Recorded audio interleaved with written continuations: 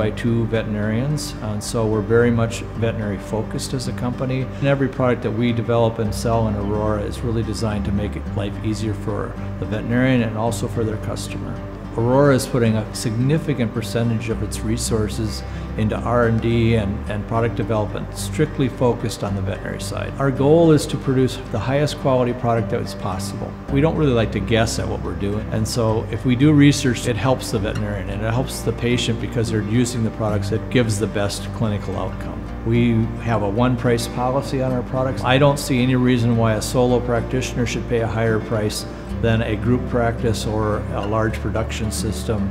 Aurora currently operates out of about 150,000 total square feet, and we're continuing to build, obviously, and we've recently doubled the size of this building. And we really pride ourselves in the overall quality system that we've been able to develop in Aurora over the past 11 years.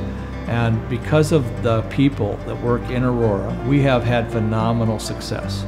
We're well regarded by the FDA as a quality organization that produces and follows the rules that they have set forth for manufacturing of pharmaceuticals.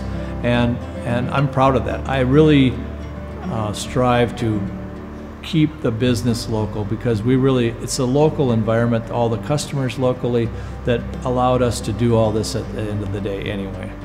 We have a very robust pipeline of products in our portfolio that are coming up and will hopefully be approved over the next half dozen or dozen years. And as a result, I expect Aurora to probably quadruple or even more in size by the next 10-year period.